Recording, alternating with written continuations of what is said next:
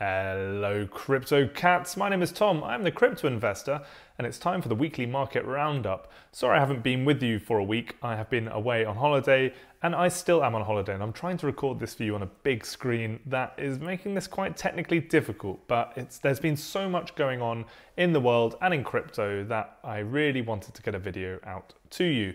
Alright, anyway, jumping in, we can see that ETH is down 1% in the last 7 days at 2,600. Bitcoin just slightly up 1.5%, sitting at 39,000. Every time it tries to rear its head above 40,000, sellers are coming in and we are seeing the price pushed back down. Most of the other L1s are down as well. Terra Luna is the one that is bucking that trend. Luna has done 70% in the last 3 weeks. Incredible. That was the catalyst of them having $1 billion of Bitcoin backing the UST native stablecoin that they have.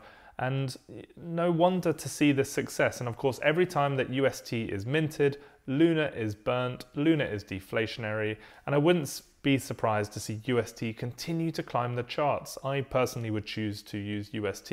I get 20% yield on UST with Anchor, with Nexo, and they've got $1 billion of backing, whereas you can't say that for these other stable coins. So a year or two from now, maybe it'll be up here and representing a larger majority of the market share, and maybe Luna will be up to number 3 by market cap. We will see. All right, let's jump into the bubbles. So, well, Anchor Protocol that I just mentioned is down 34% after that big jump which we had seen. I'm not sure what has reversed that, but we'll look into it. We have Waves up nearly 50% for the week. Again, I'm not too sure what the Waves blockchain is, but it is making moves in this bearish times. Zcash, ZEC, not surprised to see privacy coins doing well in the current climate with everything going on with Russia. 4chain, they are announcing some cool new synthetic DeFi solutions and have a lot of people excited. They're always innovating. It's a strong project, so not surprised to see them up 37%. Phantom, of course, has been hit very hard. I think 50% drop overall in the last few weeks for Phantom on the back of Danny, DeFi 2.0, Frog Army leader, announcing that they are basically pulling out of 25 different DeFi 2.0 protocols, and most of those were on Phantom, so Phantom getting hit hard. In fact, let's have a quick look at that. On the chains, when we look at the total TVL locked in crypto, you can see that, well, ETH is down 11% on the week, on the month. Terra Luna is up 75% on the month. This is what is a big deal. So Luna now has nearly, well, it has a fifth of the total TVL of Ethereum. So it continues to add its market share. And this is why we're seeing the native token do very well. This is, of course, all because of UST, which represents their TVL. So big moves for Luna. Impressive to see. And looking at Phantom, so Phantom has lost 28% of its TVL in the last 7 days, 24% in the last month. But what's important to look at is this, market cap versus TVL. This is like a price to earnings ratio for a blockchain.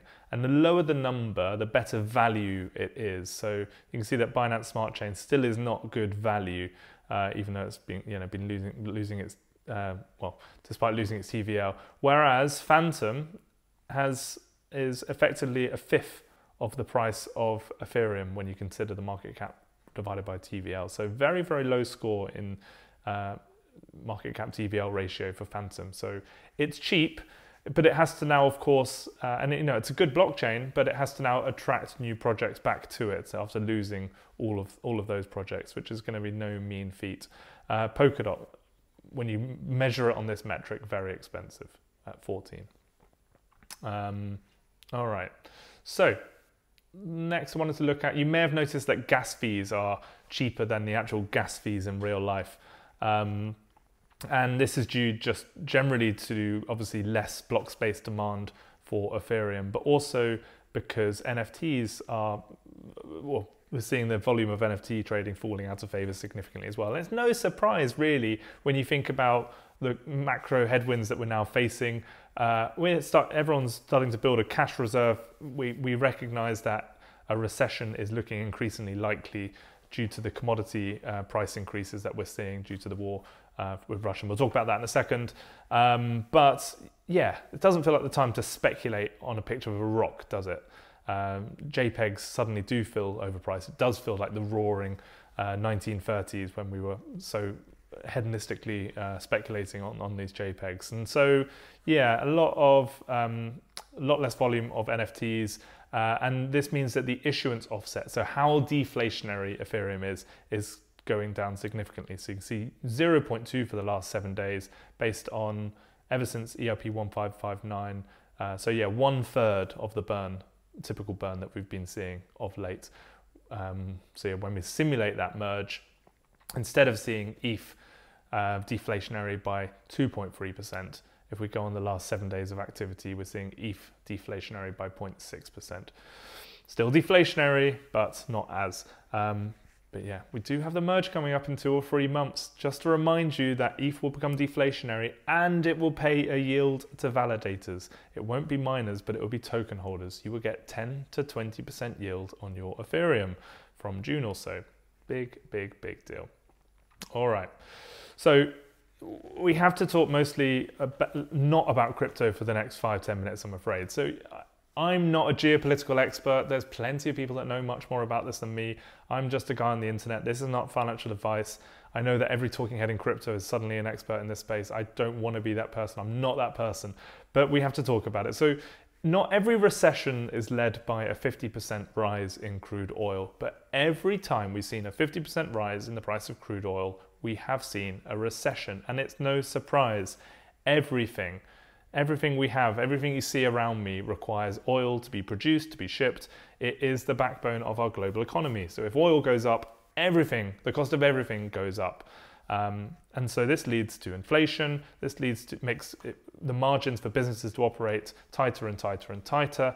And so it is a significant headwind for global economies. And it means that, yeah, a recession becomes almost inevitable. And it's not just oil, of course. So Russia's the second biggest producer of oil, that has the highest reserves of oil in the world. And so the trade embargoes, of course, are leading to significant increases in the price of oil. But it's not just oil, it's wheat as well.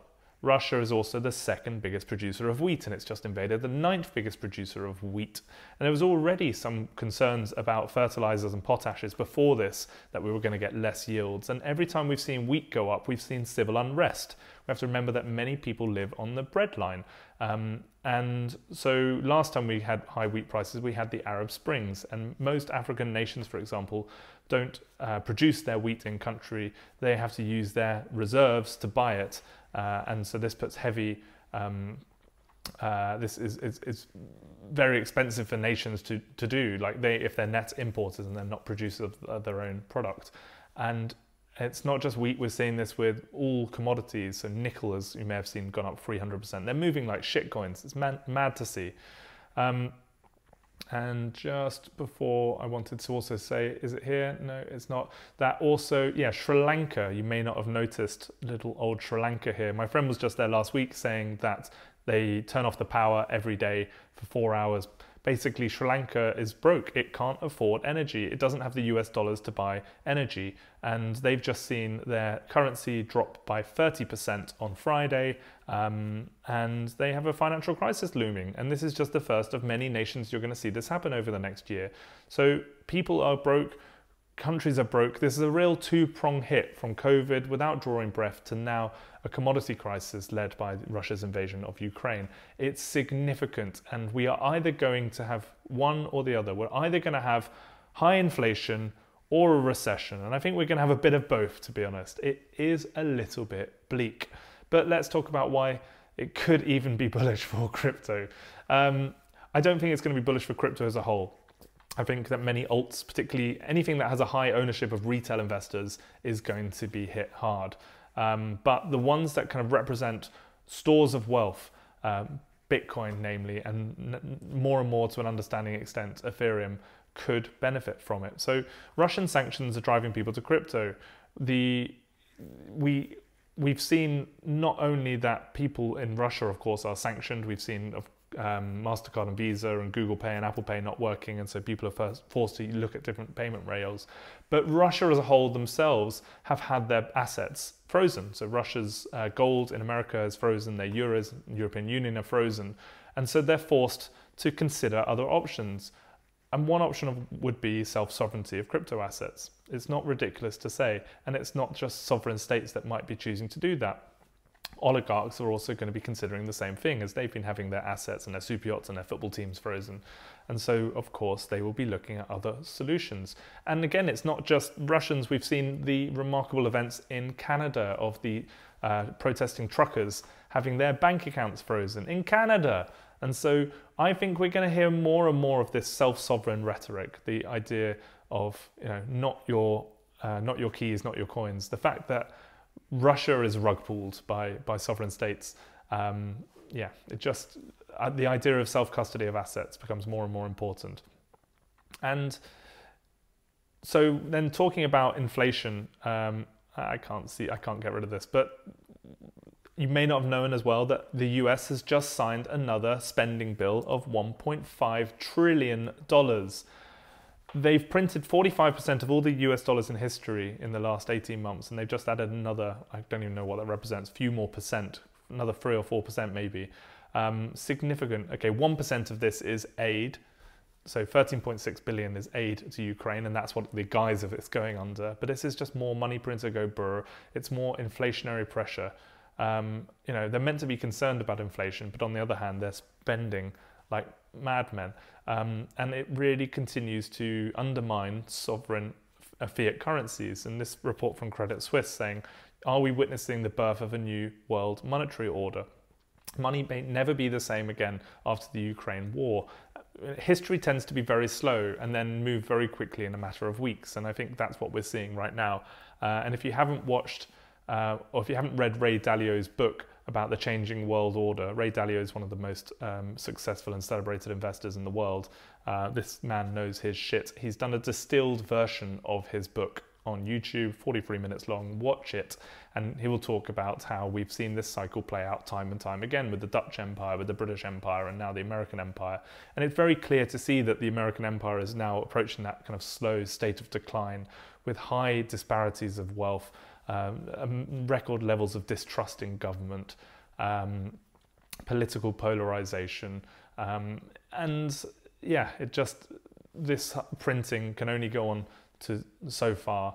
They have the luxury position of having the world's reserve currency until they don't, and we will see that over the next, I'm not talking the next months or year or two, but probably over the next decade or two, we will really see them handing the baton over to China or to a global digital currency backed by commodities or by digital currencies, who knows.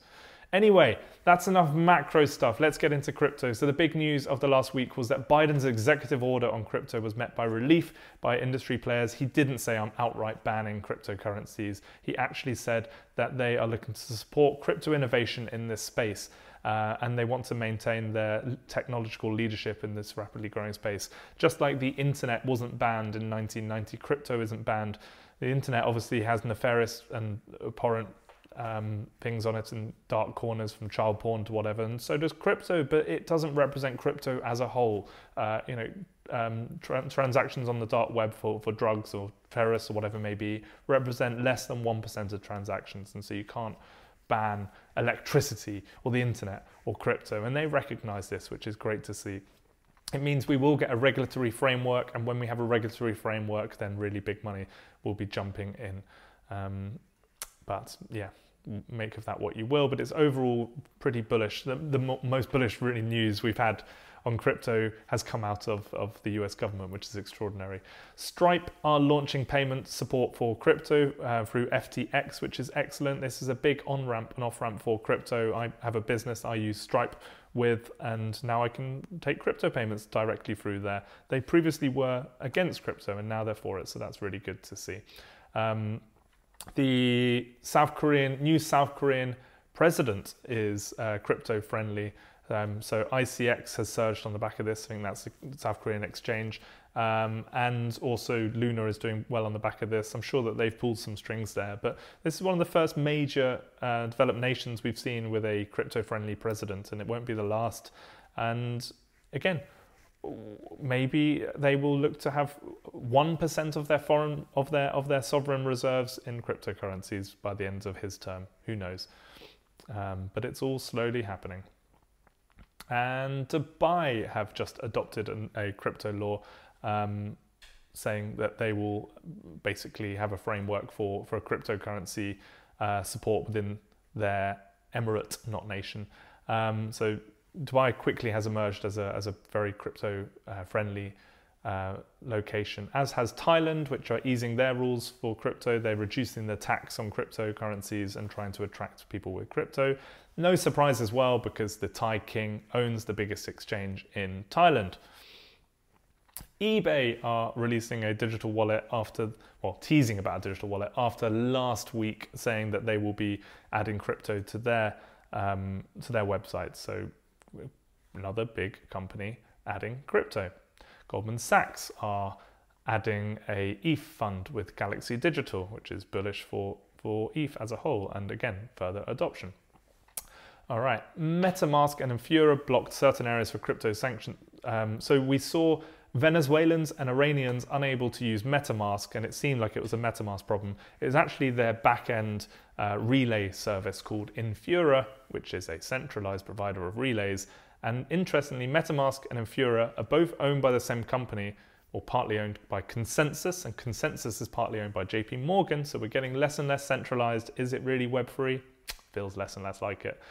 But if you wanted a neutral version of Infura, of course, the place to get that is POKT Network, which I've shilled a number of times on this channel. And POKT Network's price has been horrible since I shilled it. Of course, the broader crypto market has been horrible, but POKT has been hit particularly hard.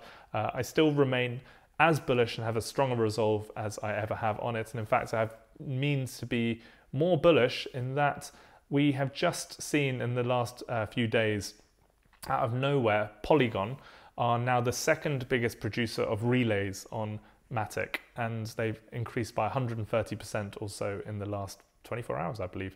And they've come into second place. And I wouldn't be surprised to see them maybe go into number one. And Matic is obviously a big, prodigious blockchain. They do a lot of stuff in the gaming space. Gaming has a lot of relays, a lot of balance lookups, etc. So Harmony was most of the relays through DeFi Kingdoms, but that was not very diversified really. So it's great to see Polygon pushing up the charts, and hopefully that continues and they really lean on POKT. I am as bullish as I ever have been on POKT, but the overall broader market is a tough one, and I would say playing it safe in the big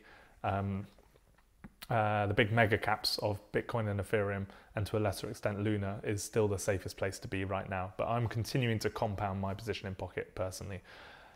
And just confirming, I mentioned that Andre, DeFi 2.0, Frog Army, Bastion, etc., and Anton have said that they're pulling out of 25 different DeFi projects that they created, from Yearn.fi, not Yearn Finance, Keeper, Solidly, and as well as obviously Ohm and Redacted Butterfly, Olympus DAO, all that kind of stuff as well. All right, I am away for the next month, I'm afraid. I have my real job, my proper job. I run a company called Desert Island Survival. I take people to tropical desert islands. That's my job. And we in Panama running free expeditions back to back for the majority of April, but I will be back in May. If you would like me to be back in May, if you do value these videos and you want me to continue to do this, then please do let me know, and I will endeavor to still put these videos out for you. And yeah, please do like and subscribe and all that good stuff. All right, let's jump into the charts. We'll start with the S&P 500, just because we've seen such strong correlation between the equity markets and crypto. And you can see that we continue to be in this very much downward trend, unable to break above this trend line. We had a fake out last week, but we came back down below it. We now have the lowest close we have seen since June. So there we go, 10 months of upside given back now. It's the worst start for equity markets in a year since the Great Depression, but they're getting cheap. And if you divide this by M2 money supply, you can see we're now lower than where we were before COVID got going and all that money got injected into the system. But potentially we continue to bleed out further. These are very challenging and uncertain times, and in challenging and uncertain times, gold tends to do very well. My video 3 weeks ago, I mentioned, of course, that we were breaking out of this 2-year pennant formation. We have since broken out, and this could be the beginning of a multi-year move for gold. It's hard to say. It's an extremely tough asset class to understand, but previously in recessions, gold has been one of the best assets to be holding. And so we would imagine that's continued to be the case. It went all the way up to its previous all-time high and has since pulled back. This will be an interesting week for gold, whether it can break past this. And if it does, it will really start to move. Or if it forms a double top and fails, we will see. But gold doing what you would expect. And this is why I'm still maintaining my bullish thesis on crypto, because it's digital gold. It's less manipulated, it's easier to store. And so it represents, in these times, a very important asset class. It's undeniable. All right. Keep telling yourself, Tom. Total market cap of crypto is, let's just move this onto weekly. As I said, it's really hard to use this big TV, but I'm trying my hardest, crypto cats. I really am. All right, so you can see that in crypto, for the second week in a row, we've rallied and then we've given back. We've seen selling come back into the market and we've come back exactly to where we are again as well. So we're not going up, we're not going down. We're just sideways, I think, waiting for something to happen. And that's on the back of some really quite bullish catalysts. But there's a lot of people scared. A lot of people feel that, that this is the beginning of a multi-year bear market. And we've been bitten quite hard in the past. And so, of course, many people are very, very nervous. But the fact that we are holding up as much as we are, I think is fairly bullish. And I say that there is reason to be optimistic based on those factors I was just mentioning about the parallels effectively with gold. So we will see. We are under this major trend line, which I think coincides with a 100-day moving average. We need to get back above here before we can really start to feel optimistic. But like I said, I think it's the big dominant cryptocurrencies that will continue to see the most success. Stable coins, of course. In 2008, we didn't really have stable coins to much of an extent. People weren't comfortable. We had UST emerging, but that money left and went into fiat. This time, all of that money is there on the blockchain, waiting to be deployed back again. People earning their 10, 20% or so. And so, we didn't have that as well. Oops, looking at Bitcoin, almost identical correlation to the broader market. No surprise, because Bitcoin is representative of 33% of the total market cap of crypto. But you can see that we came up, we almost broke back above here and gave it up. And then the same this week.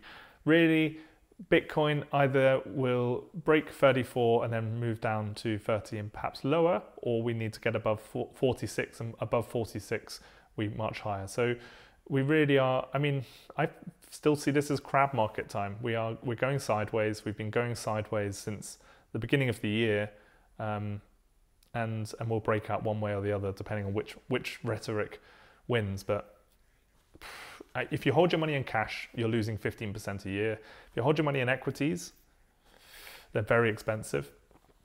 Government bonds are okay, but I don't know, are sovereign nations going to survive?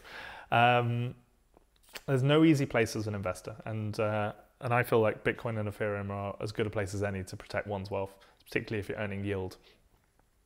Okay, looking at Ethereum, we are at 2,544. Again, looking like we were potentially breaking out above this channel, only to give back those gains.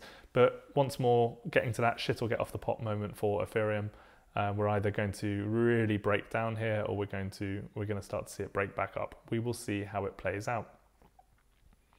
And looking at that ratio between ETH and Bitcoin, we have lost this critical, well, this is Sunday afternoon. Let's see how we close out. But we've lost this critical trend line for now, which could mean that ETH will continue to lose value versus Bitcoin, should this be the case.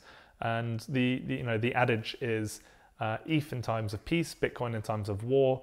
And generally, when the market's going up, ETH will outperform, and when the market's going down, Bitcoin will outperform. So it's no surprise we're seeing this. But we do have the merge for Ethereum on the horizon. We do have 10% yields. We do have deflationary currencies. We do have, I guess, a lack of understanding that ETH is money within the market as well. So I'm not changing my consensus. I'm still holding most of my reserves in Ethereum because long term I still feel that we go further. But this could be, yeah, we'll see how this plays out. All right, metaverse tokens versus Ethereum continue to bleed out. DeFi continues, that's US dollar. DeFi continues to kind of go sideways in US dollar. DeFi versus Ethereum continues to be the most depressing chart in crypto. Yeah, you can kind of get an idea. We've seen record Bitcoin shorts. Well, not record, but the highest since back in June. We've seen a 200% increase in the shorts in the market. So that could lead to a short squeeze, or they could be right. We will see. But there are an increasing number of shorts coming into the market. Terra Luna, as I said, 3 massive weeks for Luna. Very sizable move. Top to bottom, it was a 120% move. Since giving back some of those gains, it's still 90% up for the 3 weeks. Whether we have a double top forming here, or if we're going to continue to see Luna push on, I don't know, but still it's looking pretty solid. And when you look at Luna's dominance, you can see that Luna's dominance is now nearly 2% of the total market cap of crypto. It's the only cryptocurrency which I'm seeing increase in dominance. When we look at Bitcoin's dominance, which is the other one that has been going up, it's starting to top out now a little bit there. And ETH's dominance is down from 22% to 18% now. And again, holding on this trend line, we will see. It's next week or two is going to be very interesting for crypto. I think we're at inflection points on many of the charts. The dominance, of course, is going into stable coins, and we're seeing Tether almost at all-time highs. But again, you could see like it's 5% has been somewhere that Tether has not got above. So you can see 1, 2, 3. Will it be a third time rejection or break above here? USDC also at record highs, but Tether getting less and less of the market share. And this is all again because of UST. Terra Luna, look at this, just going from strength to strength. And it makes sense. Of course, you're going to choose the one which has the $1 billion of backing. And the 20% yield, but it's on less and less, it's on less interfaces as the others and less trading pairs, but slowly coming into Binance and others. All right, that's a lot, isn't it? I hope you found it useful, Crypto Cats. I'll speak to you in a month. I'm sorry to take so much time off, but needs must. I've got to go to a desert island. If you found it useful, please like and subscribe. And I'm just a guy on the internet. This is not financial advice, and I'll speak to you very soon. All the best. Cheers.